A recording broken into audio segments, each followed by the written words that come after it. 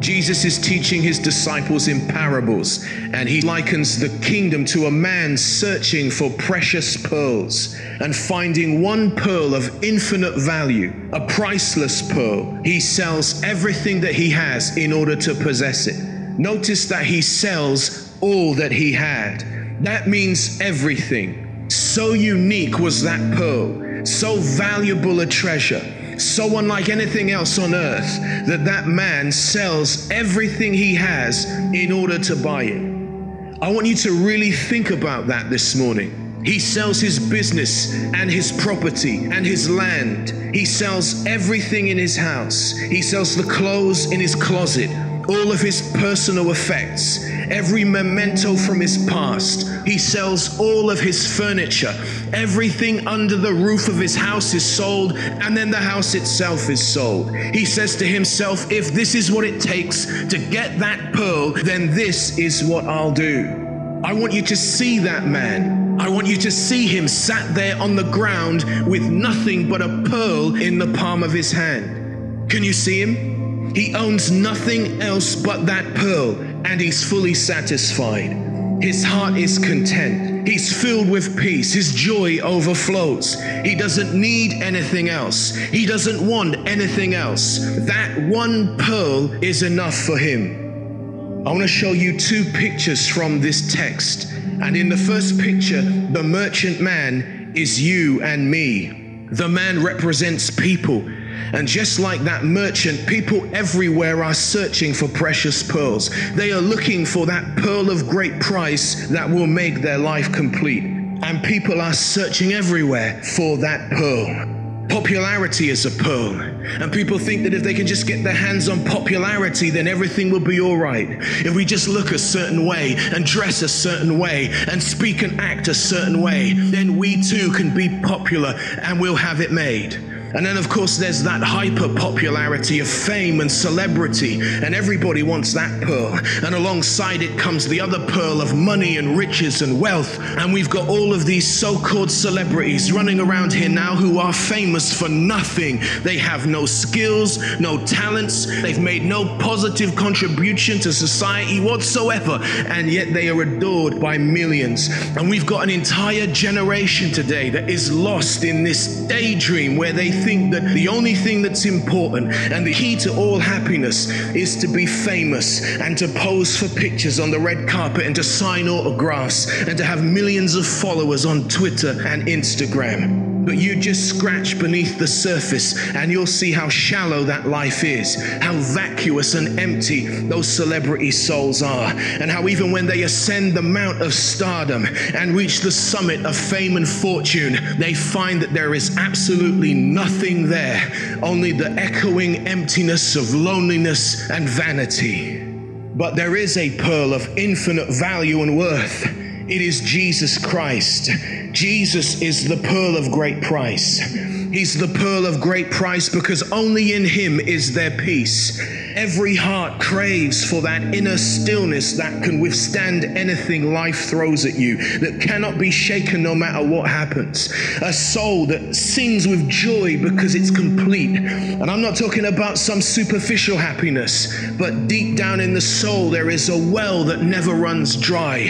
Hunger is satisfied, thirst is quenched. There's a radiant light of love that never fades, never changes, never vanishes away. Jesus is that peace. Matthew 11:28, come to me, he says, all of you who labor and are heavy laden, all of you who are burdened and weary, come to me and I will give you rest.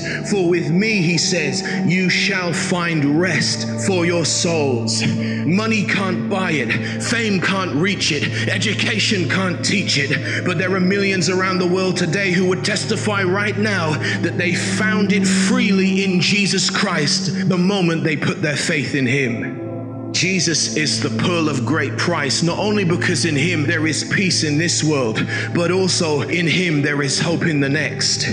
You think that this life is all there is? You're wrong. It is appointed unto man once to die, and after that the judgment, and after that eternity. You think that sitting in those seats you're not going anywhere, but you're wrong. You're moving forward right now, second by second, minute by minute. You are getting ever closer to that moment when you will step out of this world forever, and beyond the horizon of this life there is a never-ending existence, and the only hope that you have when you cross the threshold of forever is Jesus Christ. He's the celestial ladder between heaven and earth. He is the stairway to heaven. John 14:6, he said, no man can come to the Father except through me.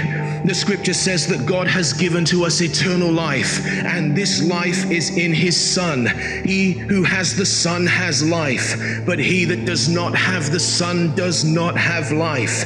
Christ is the pearl of great price, because while we were yet sinners, he died for us. He bore our sins in his own body on the cross. He shed his blood for the ungodly. Jesus died so that one day, and for you it might be this day, you would see the God that sits upon a throne of mercy and grace, where rebels become righteous, where sinners become saints, where strangers become sons, and where all who come to him in the name of Jesus are accepted. And if you too will come today, you too can find forgiveness and peace and the hope of everlasting life. Jesus is the pearl of great price. And just like that merchant man, you should be prepared to let go of everything else in order to possess him. You should be prepared to let go of pride, lose your reputation, renounce any claim on this world and the things that it has to offer. You must be ready to forsake comfort and ease. Be prepared to lose all interest in seeking the adulation of the crowd and the praises of men. You must deny yourself and count the true cost of following Jesus. And if you can't sit like that merchant man, having nothing in your hand but that pearl, you should think very carefully this morning about why it is you call yourselves Christians and why it is you call yourselves disciples of Jesus. But there is another picture that I want you to see. The merchant is Jesus Christ of Nazareth, and the pearl of great price is you. You are a pearl of inestimable value in the sight of God Almighty. And I'm telling you, there are lots of preachers out there who would chastise me for saying that. They would rebuke me for saying that God considers you a priceless pearl, because what they would want me to do rather is bludgeon you about the head about how vile you are, how sinful you are, how wicked you are, and keep on doing that until I've beaten you into submission. And make no mistake about it, I believe that in himself, man is not good. He is sinful. Apart from God, the human heart is deceitful above all things. It is desperately wicked. But none of this affects our value to God. Your value isn't determined by you. It's not determined by your actions and your words and your deeds. We don't make ourselves valuable, but God has chosen to place value upon us. He has set his love upon us, and he esteems us a great treasure. To him, you are a pearl of great price. And for you, Jesus, the merchant man, came giving up everything. He laid aside his majesty and the glory that he had with the Father before the creation of the world. And for the joy that was set before him, he endured the cross, laying down his very life that he might take up that priceless pearl in his hands and rejoice over it. Can you still see him? The merchant and his pearl, I tell you, it's Jesus. And the treasure in his palm is you. You are all that he wants. Others may call you worthless, but to him you are priceless. Others may cast you out, they may reject you, but he will pick you up and never let you go. And if you will come to him this morning, he will take you into his omnipotent hand, the hands that form the galaxies, the hands that painted the sky with stars, hands that were long ago nailed to a tree because he loves you so. And in his hand you will remain forever, a precious, priceless prize of Jesus, who is the lover of your soul. He found one pearl that was worth more than everything he had in life. And he sold it all and bought the pearl. Now, I want you to think for a moment. There are many different ways to interpret this, but I want you to think of yourself tonight as that one pearl, uniquely beautiful and valuable pearl. You know that pearls are the result of suffering. It's out of the suffering of an oyster that a pearl comes forth. So maybe you've been through suffering and you've begun to question whether God really loves you. And you've begun to think, well, I'm really not worth much. I'm not important to God. There are other people who are important, but I'm not. I want to tell you that is not true. You are important to God. So important to God that He gave His Son Jesus to die on the cross for you. You, specifically you. Jesus sold all that He had. He left all the riches and glory of heaven, became a carpenter's son, became a traveling preacher. And when He died on the cross, He literally owned nothing. He was buried in a borrowed robe in a borrowed tomb. You know the grace of our Lord Jesus Christ, Paul says, that though He was rich, yet for your sakes He became poor, that you through His poverty might be rich. Jesus sold all that He had. He gave up everything for you. I know He purchased the treasure in the field. That's God's people as a company. But He also purchased the one pearl of great price, which is you. You.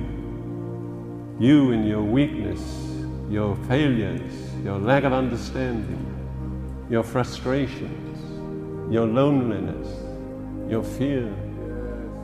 Jesus died for you. I really believe, I've convinced myself of this, that if no one else would ever have got saved, Jesus would have died for me. If there had never been anybody else, thank God there are millions of others.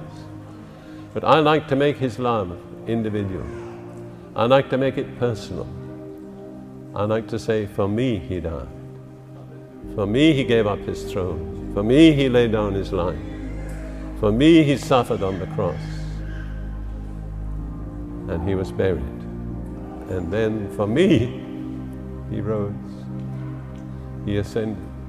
He's at the Father's right hand. Now, if you have a problem with self-worth, if you have a low sense of self-esteem, you don't really feel that you matter very much to God or maybe to people, you may be lonely, you may be wondering how you ever got here. I want to tell you, God brought you here. Yes, amen. You have an appointment with God tonight. And I want you to think of yourself this way. I think of that merchant having bought the pearl. He's holding it in the palm of his hand. And he's looking down at it. And he's saying, "You're beautiful. You're the most beautiful I ever saw. You cost me everything I had, but you were worth it. You are so beautiful." Now I want you to think that you, individually, are that pearl.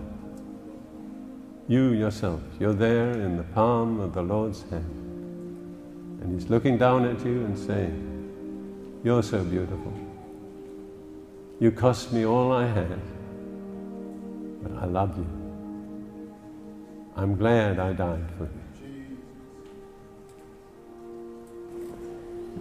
The devil did everything he could to prevent me from getting here tonight. But he's a defeated enemy. Now, I want you to think of yourself just now, for a little while, shut everything else out, and see yourself as that one pearl in the palm of the hand of Jesus. And remember, the palm bears the scars of His sufferings. And I want you to think, Jesus is speaking to you. And He's saying, "You're beautiful. You cost me all I had, but you're worth it. I'm glad I gave my life for you.